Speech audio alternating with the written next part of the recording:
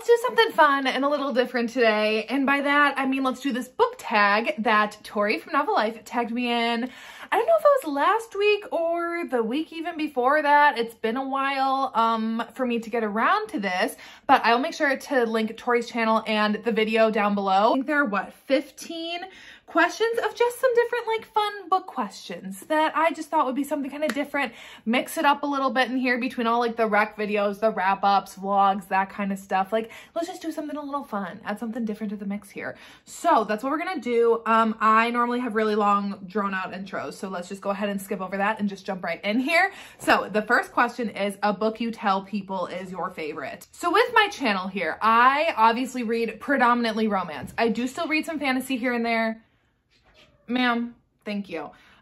But I predominantly read romance. And when some of my like friends ask me what my favorite book is, I always tell them a romance. But here's the thing, when I'm at work or when I'm with like family and they ask, or someone asks in front of my family what my favorite book is, then I revert to what is my favorite fantasy book, because there's no way that I'm telling them that an ex's dad romance or a step sibling romance is my favorite book. I'm just not doing that in front of my family. It's not that I have shame around being a romance reader, but when I'm in the workplace, I'm not telling people that I'm reading step sibling romance when I go home, okay? It's corporate America. I'm not doing that. So I always revert back to my favorite fantasy book, which this is not a lie.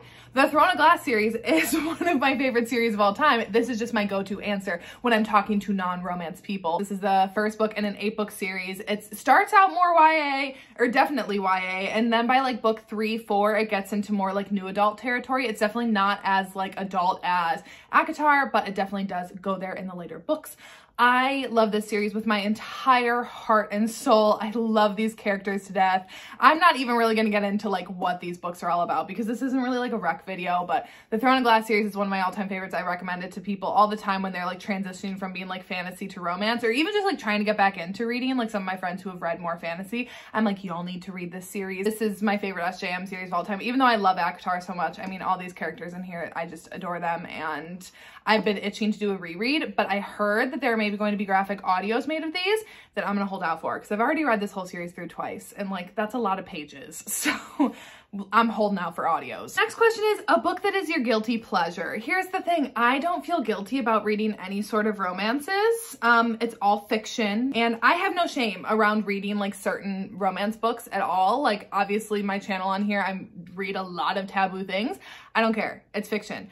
Here's the thing though, this one, it's not, I don't even feel guilty about it, but it is one that obviously since its origin more so that I'm like, you know what, this is just a bit of a guilty pleasure, and that is After by Anna Todd, the After series. This was my first ever romance book that I read. As you can see, this is a well-loved book. I don't like crack my spines anymore, but back when I was reading this, I was like, I need to be like in it, and I love this series, okay? It's so toxic, it's so messy, it's so like, everything that happens in here, it just like, it always works out for Tessa, like getting an internship when she's like a freshman in college, and it pays, and then she like wants to move to Seattle for said internship, and they pay her moving expenses. Like things just like work out well in this. Like it's a little ridiculous, it's a little unhinged, but I absolutely adore it. They're what got me into toxic romance. I can't deny that. Okay, next is a book that everyone loved but you didn't. I don't get it. I don't get it. So I read this one. One of my friends and I, we buddy read a book pretty much every single month, and this was her pick, and when she originally pitched this one, I was like, you know what, I don't read Christina Lauren. It's not, like, they're just not the authors for me. But I was like, you know what, actually I have some friends on here that have read this book, love it, so I'm like, maybe I still will, and a couple of my friends, like, outside of the book world even, like, love this book, so I was like, you know what, let me give it a go. Let's give it a fair shot. And her and I were both like, what? Why do so many people love this book? I truly can't understand why so many people like this book. It was so boring. Nothing happened. And then this huge reveal at the end was all a misunderstanding. No, I don't even want this book anymore. I will end up donating it at some point. It was just bad. I truly can't fathom why people like this book, because there was not a single thing in it that I liked. It was just boring through and through. Okay, a book that you read the fastest. So I have two, because this one, it's like you can kind of tell why I would have read it super fast. It's short, but That's Always Been You by QB Tyler. So this one was originally a novella in the Twisted Christmas anthology, and then she expanded it to be a full-length book. And as soon as I heard that it was being expanded, I was like, oh my God. I was beside myself because I loved that novella so much, and I was so excited to get more in James and Gabrielle's story. And y'all know, I talk about this book all the time. It's one of my all-time favorite books. It's my favorite from QB. And yeah, when this came out in its full book, I sat down and I read it start to finish. Oh, I got the arc of it. And like, as soon as I got it, I didn't move from my couch until I finished it. So granted, it's short, so it's easy to read in one sitting, but truly, like, I devoured this. I was so excited and just loved it. And the other book that I read the fastest, which this one is a little bit more impressive for me because it's like a thick boy, and that is A Court of Silver Flames by Sarah J. Maas. So when this book came out, I was going on vacation 2 days later, and I did not want to take this big chunker on the plane with me because, like, why would I want to take this book with me on the plane, especially when I knew that I was going to be so close to finishing it already. So I was like, as soon as you get this book, I went out at lunchtime the day that it released. I went on my lunch break, went to Barnes & Noble, got the book, and then came back home. And as soon as work finished that night, I read it. And then same the next day, read it on my lunch break and read it again at night, and I finished it. And this is like, what is it? Almost 800 pages? It's almost 800 pages, 750. So yeah, I read this one really fast because I was motivated to get it done before I left on vacation. It was like Kingdom of Ash. Like, that book's like almost 1,000 pages, and I read that in 2 days as well because I was just like so consumed. Next is a book that deserves more hype. I've talked about this book a lot. It was a late read for me in the year at the end of last year, and I just fell in love with it, and that is Where the Mountains Meet the Sea by A.R. Breck. This is not a romance, even though it does have a very heavy romance subplot in it. Just be warned, it is not a romance. And I just absolutely adored this book. And when I first read this, I think it maybe only had around like 200 ratings on Goodreads. I don't know what it's at now. Still just wildly underrated. This book is incredible. It made me feel things I have not felt in so long. These two characters are the definition of soulmates and like the right person, wrong time kind of thing. So it's these two childhood friends who like fall in love, and then their dreams take them apart, and then they find their way back together years and years later, and they've both been through a lot of things. And oh my God, I just like, I can't express how much this book like just affected me when I read it, and that I still think about it all the time. This book is just incredible. Go and read it. Go and read it. But like I said, it's not a romance, so don't come at me. Next is a book that is becoming a movie or TV show. I mean, I feel like this is kind of a cliche answer because it's literally out, but I want to talk about the Daisy Jones and the Six TV show a little bit. So I read this book last year. Absolutely loved it. I still think Evelyn Hugo is my favorite Taylor Jenkins Reid book, but this one is a close second. And I absolutely adore this book, and I was very, very excited to see the TV show. And I have some mixed feelings on the TV show. I'm not 100% sure how I feel about it. So now at this point when I'm filming this, 6 episodes are out and I've watched all 6. It's just, I don't know. The characters, Billy is great. I love Sam Claflin as Billy. I don't love Riley Keough as Daisy. I think like physically she looks kind of like exactly what I pictured as Daisy. But I was talking with Zay from Witty Reads, and Zay had said that they're almost, she used the word quirky to describe her, and I was like, dude, as soon as she said that, I was like, you hit the nail on the head right there. They're making her more of like a quirky, kind of like, in my mind, like manic pixie dream girl, instead of like a really messy, sad, gritty, edgy kind of person that just has this energy about her and just kind of this like no fucks given kind of attitude. I feel like a lot of the characters don't look like the part of like this time period that it was taking place in, and just like the overall vibe of the show, I'm just not 100% getting that. So I don't know, I'm interested to see how the last, I think like 3 or 4 episodes are going to be. I'm still enjoying it. It's just obviously with any book to movie adaptation or book to TV show adaptation, it's not going to be everything you had in your head, and you know, you just always kind of have to rectify that. Next is a book that you have reread the most. Okay, I actually have 5 series that I have read the most that I'm just going to like rapid fire through pretty quickly. Okay, so the Divergent series by Veronica Roth. I think I've read this series 3 times now. One of my absolute favorites, Ride or Die. On the same veins, Hunger Games. Actually, I think I've read this series 4 or 5 times even over my life, because I first read this back when I was in middle school, and I've read it, it's definitely been like 4 or 5 times, and I honestly want to do a reread with the new movie that will be coming soon. So that one I've read a lot. After, I'm not going to pull it back out, but the After series I think I've read 4 times. Off Balance by Lucia Franco, my favorite romance series of all time. I've read this now 3 times through. Oh, and then ACOTAR, the A Court of Thorns and Roses series. I didn't grab it. It's up there. I've read that 3 times. 4 times. Those are just series that I go back to all the time to revisit because they're just like my favorites, and I like to do rereads of those frequently. So yeah, all of those I've read multiple times. Next is a book from a genre you don't typically read. So I read predominantly romance and I read some fantasy, but I don't really read much outside of that. But what I do love reading are like memoirs or autobiographies or biographies. So normally like I tend to read like 1 to 2 a year, which I know is not a lot, but like it's something. But Know My Name by Chanel Miller was my top book that I read in 2021.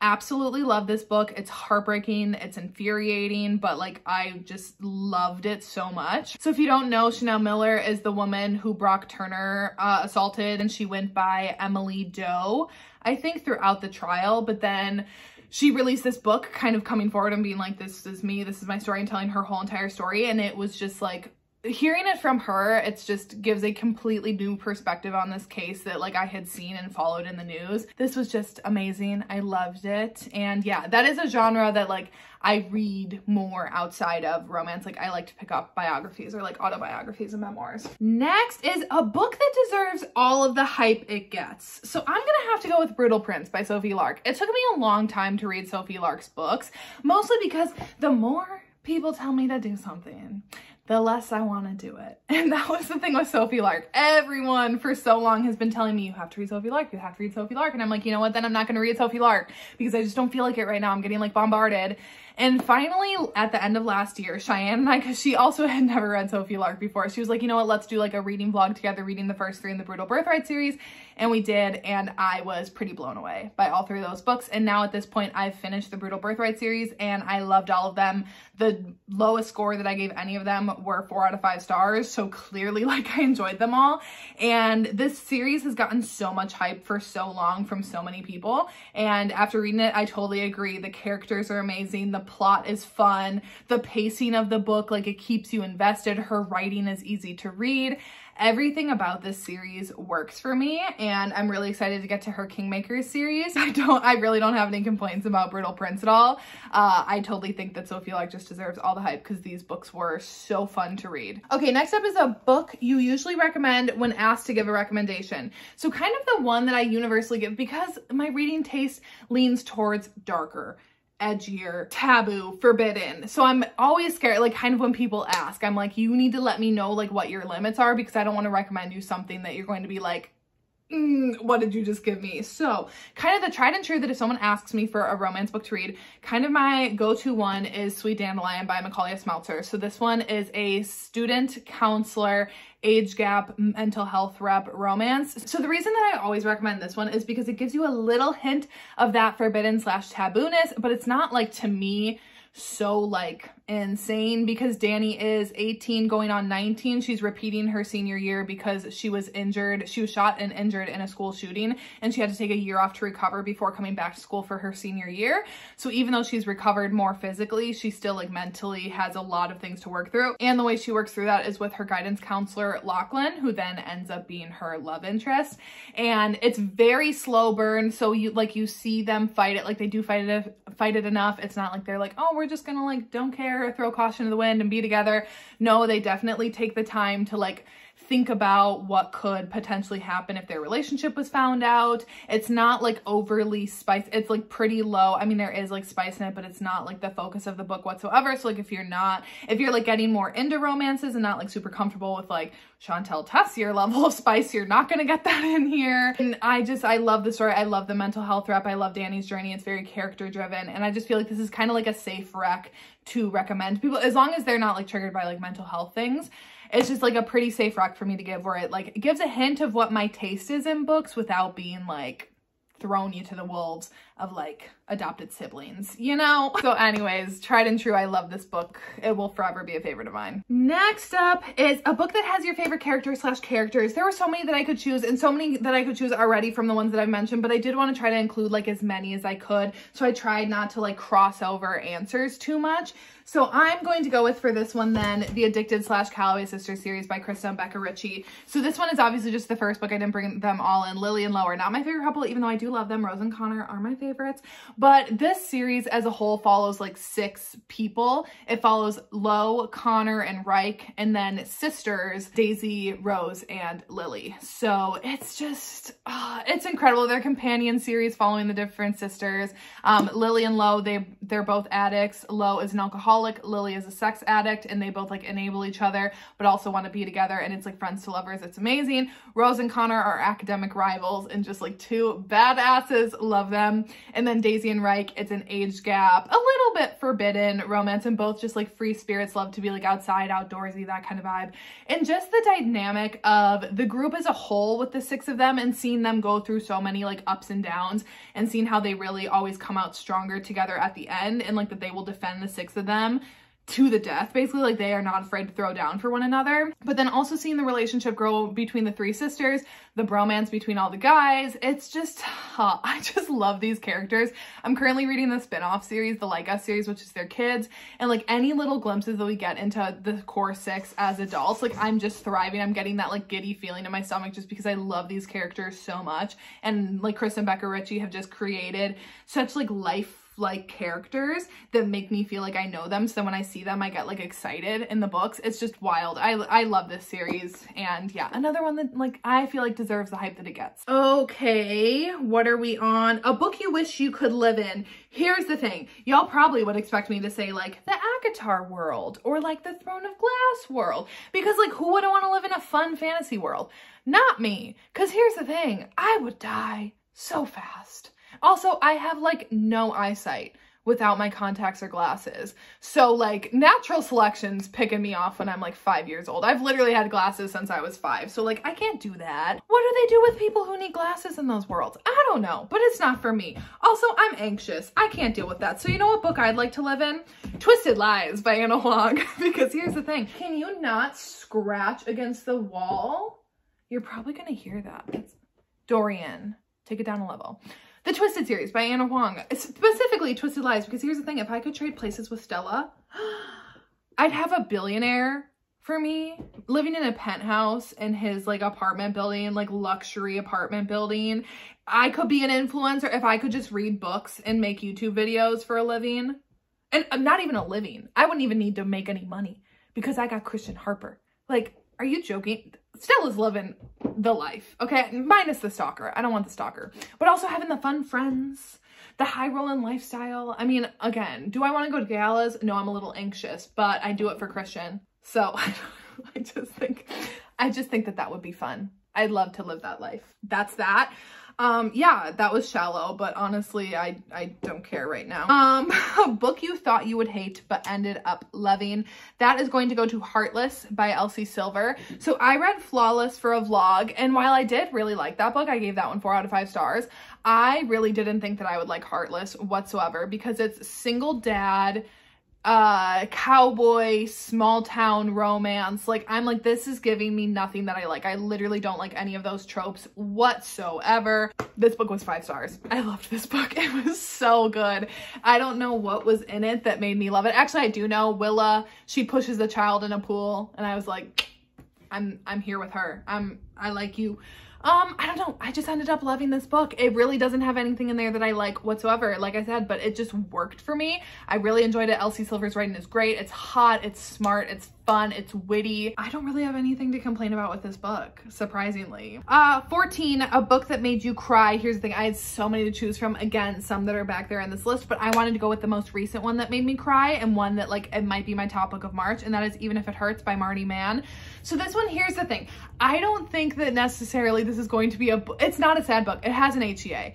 Here's the thing. I don't think that maybe if you were just like, I hate to use regular person because like I'm a regular person, but this book touched so deeply on a personal experience that I've had in my life that it almost felt like Marnie Mann took this character and like half of this book and just like wrote my life in it. And so then I think it kind of like dug up some things. It's a love triangle. Okay, without getting like too personal here, there is the first half of this book like mirrored so much of my experience with the relationship that then it almost made me like, I thought that maybe I have like moved past certain things, but then it almost made me feel like that I was digging up certain wounds that I thought like I had closed. Dorian, I'm trying to make a serious point here. I don't know. It made me do some soul searching. And then how it ended, I was just devastated. I think because again, I was holding out hope that like in my head for this certain character. Anyways, I don't want to like give anything away. Yeah, if you want to chat, we can chat about it. But it just like, it really impacted me personally and really hit like deeply emotionally with me, that it had me sobbing. Love it. And lastly, a book that you wish you could read for the first time again, that has to go to Manacled by Senlin Yu. Technically, is this a little cheating too, because this isn't even a like published book, it's a fan fiction? Honestly, I don't care, because here's the thing, this is one of the greatest things I've ever read in my entire life. It's incredible. It's incredible. So this is a Hermione fan fiction, and it's Harry Potter meets Handmaid's Tale, and it would be like if Harry Potter and them like lost the war and Voldemort won. I don't really know Harry Potter lore. You don't really have to know Harry Potter lore in order to understand this. Like you can get through it enough and like you kind of learn as you go. It's just spectacular. It's huge. It's huge, but it's told in present, and then there's a huge chunk of flashbacks, and then present again. It's heartbreaking. It's emotional. It's dark. It's heavy. It's truly incredible, and I wish that I could reread it for the first time. I want to reread it anyways. If I could wipe my memory clean of it and then read it for the first time, I'd do it. So anyways, that is this book tag. I'll just tag whoever wants to do this. It was fun. It was something different. Switch it up a little bit from like the rec videos. Like I said, just kind of throw something fun in the mix. Fun for me to do, hopefully fun for you to watch. I'd love to know any of your answers to any of these questions below as well. So go ahead and like comment what you would have responded to certain of these questions. But anyways, yeah, I'll just tag whoever wants to do it because I think it's fun. So anyways, thank you, Tori, though, for tagging me. Like I said, I will have her video link down below so that way you can make sure to check out hers. And that is it for today, and I will see you when I see ya.